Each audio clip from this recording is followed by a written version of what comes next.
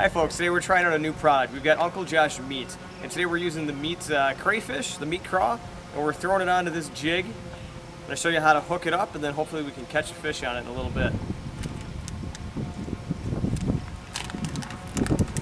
New Uncle Josh meat is 100% pure pork fat, and we've got it cut into a whole bunch of different forms. We've got the phantom craw, we've got the frog, we've got worms, we have minnows, night crawlers.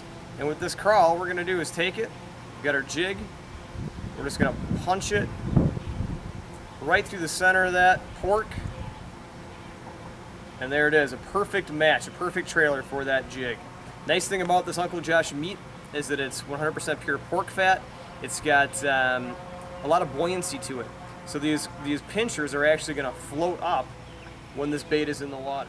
We're going to take our jig, we're just going to pitch it up into these grass beds that are here. Hopefully some bass are going to smoke this.